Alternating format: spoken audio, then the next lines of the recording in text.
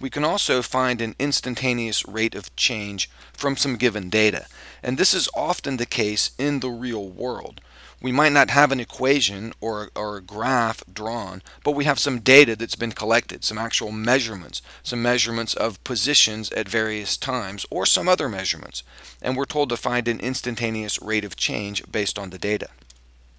In this particular case, we're told that this helicopter is being tested, and during the test, this data was collected, the altitude of the helicopter in meters at various times and seconds. So you can see at time 0, it had an altitude of 0, and then as time went on, the altitude increased up to, looks like a maximum here at around 6 seconds, and then the altitude, the numbers there start going lower, back down to 0. Now we don't have a graph, but we're going to plot these points just to get a visual picture of what's going on. So on this graph, I'm going to plot these values.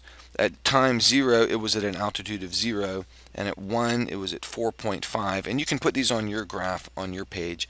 At 2, it was at 18, so we plot that point. At 3, it was 36.5, that's about there. And at 4 seconds, it was at 53, about there. At 5 seconds, it was at 63. At 6 seconds, it was at 66. So just above the halfway point between 60 and 70. At 7 seconds, it was at 59.5. At 8 seconds, it was at 48. At 9 seconds, it was at 36.5. At 10 seconds, it was at 26.5.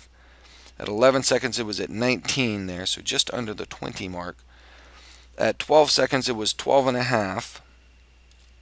And at 13 seconds, it was at 7.5. At 14 seconds, it was at 3.5, so about there. And 15 seconds at 0. You could connect those dots with a smooth curve, but you don't have to. These data points represent what we know, the information we were given. And just plotting those points helps you visually see the motion. You can see that it was accelerating a bit here as the slope gets steeper, that it went up fairly quickly. It only took 6 seconds to reach the peak. And then you can see that it came down a little more slowly. It took from 6 all the way to 15 seconds to come down. So it made a rather soft landing. The slope here isn't very steep at the end, so it's landing a soft landing, which is typically what you would want. You wouldn't want it to crash into the ground. All that information is easily apprehended visually from the graph. So that's just one of the reasons for graphing this, is you can get a good visual picture of what's going on pretty easily from the graph.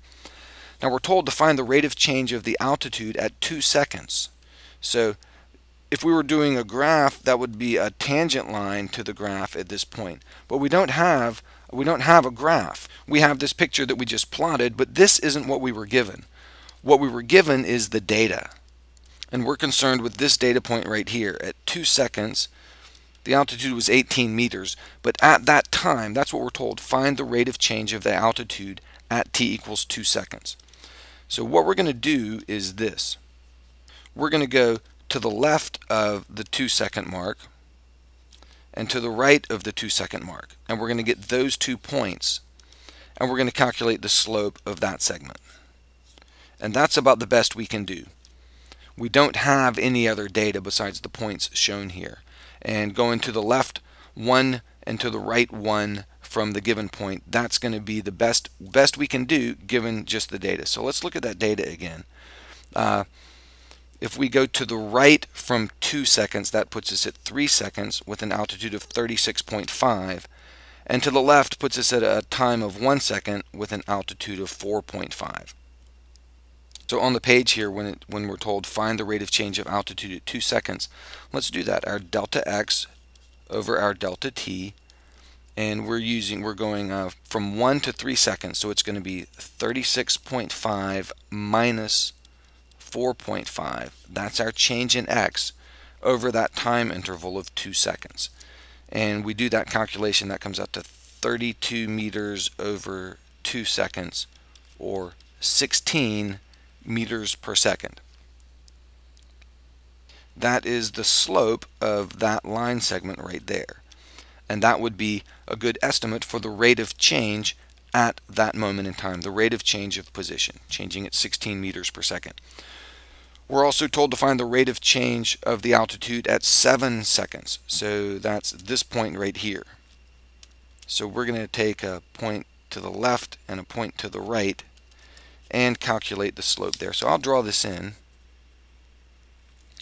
But again, we're actually getting the calculation from the numbers that we were given, not from the particular graph here.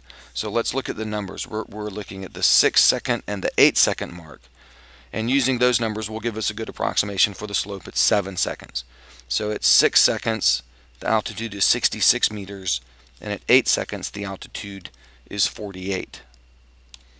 So when we calculate our delta x over delta t, it will be 48 minus 66 divided by the 2-second interval. And that comes out to negative 18 meters divided by 2 seconds, or negative 9 meters per second.